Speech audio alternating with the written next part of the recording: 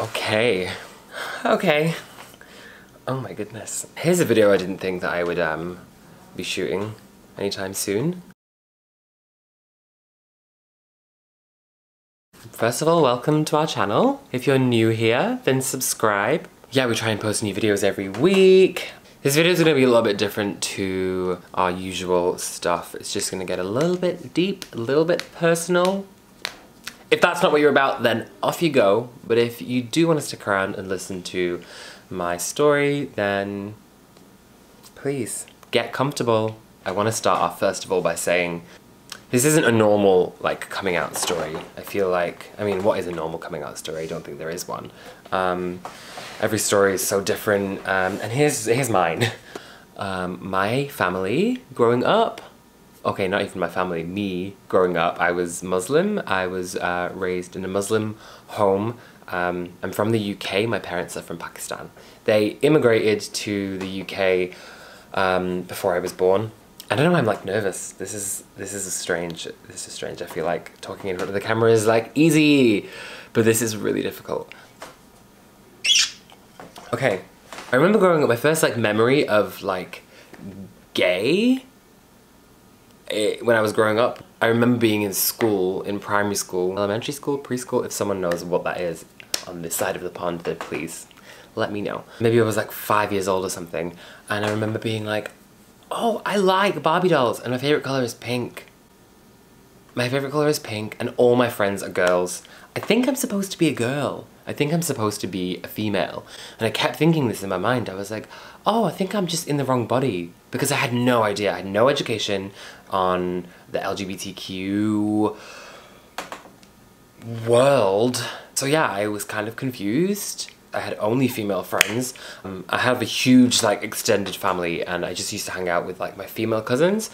The male cousins would always make fun of me. It was weird, it was a weird childhood. People were weird, but I was just like, I like pink and I like Barbies, and my favorite thing on the planet is that like twirly thing, the twirly fairy thingy. It was my favorite thing on the planet. No one really questioned it. My mum just bought me these things. Until I got to a certain age where it just all stopped, because they were like, oh, you're a grown boy now, so you have to play with boys' toys. All my Barbies.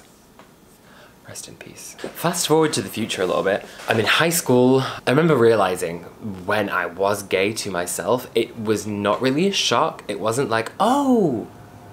I was in, I mean, obviously in PE. Oh my god, this is so weird to say. One of the PE teachers at school, oh my god, he is a babe. But I was 11, so like that's kind of weird.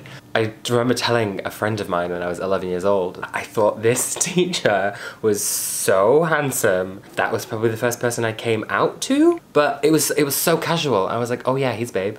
And then she just was like, he is babe. Good for you. Slowly after that, people started becoming very aware of the fact that I was so different, because I was so flamboyant and I was so extra, and but like so unapologetically so. Just so like, oh, I'm gonna wear like a crazy coloured scarf today to school, and I don't care if anyone says I'm not allowed, because I'm just gonna do it anyway. I was so open and I was so proud. Maybe a little bit obnoxious about it, but I mean, sometimes you just have to be, because if you aren't, then people will just walk all over you. I didn't want people to walk all over me, and I didn't let them. I went through my whole high school years out so proud, with a great friendship group around me. Went to some really fun parties, and I kissed some boys, and it was just a really, really chill time. But I was living this like double life, because I was doing that at school and with my school friends, but then I was fully lying to my family. When I'd go to like parties or something and get my mum to drop me off at my friend Paul's house, but then I'd walk to like my friend Rachel's house, because, you know, Rachel was a babe. Because I wasn't allowed female friends. Oh, I should have mentioned that. I wasn't allowed to have female friends by this point, you know, because that whole Muslim lifestyle growing up is just like boys are friends with boys and girls are friends with girls. No! Every day after school until I think maybe I was like 13, I would go to like Islamic school right after high school and like learn about the Quran and like the teachings of the Prophet Muhammad, and I kind of like switched off from that. I refused to go again. I just kind of like phased out of that, of going.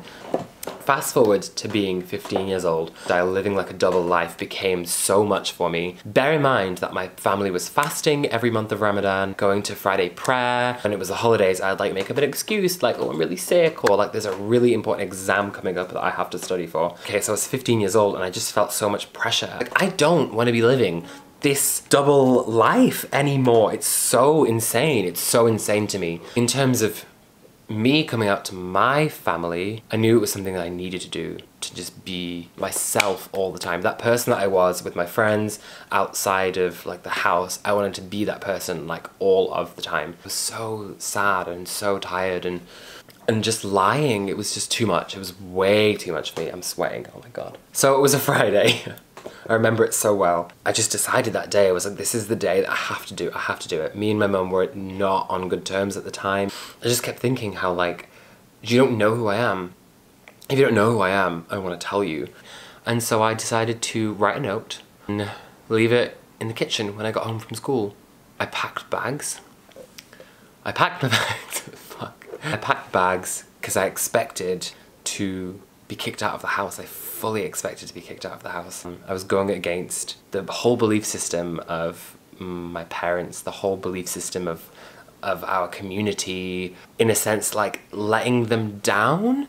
So I was ready to go, I was packed. And I went to my friend Rachel's house. She was a saving grace at the time. My mum was out like driving the car looking for me because I'd ran away from home, which is wild to think about. So I turned my phone off, I just wasn't communicating. I just needed time to like process the fact that now she knew. Now everything's gonna change. Everything's automatically going to change regardless of how anything goes now. I didn't really have much more of a plan past that weekend. My mum is, I think, maybe Inspector Gadget. She found Rachel's number from like redial on the house phone. I'm just an amateur maybe. She must have just been ringing everyone in the call history being like, have you seen my son? Have you seen my son? Have you seen my son? Rachel answered the phone and then it was my mum and then she was like, come home. No emotion. I don't think it can if I can't be myself. If you don't accept me, I don't know if... But how the hell do I know? I was 15 years old, so I was like, no, I cannot do this. But I ended up going home that night. We didn't talk the whole weekend until Sunday. My mum and my oldest brother in the room, and we were talking about it for hours and hours and hours and hours and hours and hours on end. It was not really much of a conclusion. I didn't really know what I was expecting. Like I mentioned, my mum is Muslim, has her faith, and I don't have that faith. And then our relationship kind of spiraled a little bit. We weren't close for about 2 years. Yeah, she knew, and it was kind of an evolution of the both of us then learning about the way that the other functioned. Well, personally, me and my mother, and my dad is just a different story, and we don't have a close relationship. Let's leave it at that. My mum and I, we kind of like had this back and forth for a few years where we were really getting to know each other again, like properly. I don't think I was as patient with her as I could have been, and I don't think she was as patient with me as she should have been either. We clashed a lot of the time. I don't think it was until I moved out of the house, I went and moved to uni, when we really started to bond over different aspects of our lives that neither of us knew about, but were interested in enough to, and mature enough to understand too. It was a really long process. It's not fully even finished yet, because now at the age of 26, my mum knows I'm gay, has known for the last 11 years. She's amazing, but it's something we still don't openly talk about, which is kind of sad. It's an uncomfortable topic for her, I think, still. She knows about Matthew, she knows I live here, she knows about my life, she knows I have tattoos. Yeah, it's been a journey. So there's not really an end to this story, like, hey, everything's like peachy keen, everything's amazing, yay. Mum's coming to our wedding. There's no wedding. She's so open-minded. She has had the last 11 years to be so. Me coming out to her, I think, helped me be more me, but I think me coming out to her also helped her open her mind generally to the world and not see it in black and white, because it is full of so much colour. So yeah, that's my story. I feel like I went on a bit of a tangent there. I feel like maybe I didn't hit all of the points. If you have any questions, please let me know in the comment section or shoot me a DM on Instagram. All my information will be down below. Wow, that was intense. Thank you for listening. If you haven't already done so, subscribe to our channel. Matt is going to be filming his coming out story. We'll hopefully be uploading that next week too. Thank you so much for listening. Thank you so much for watching. Love you.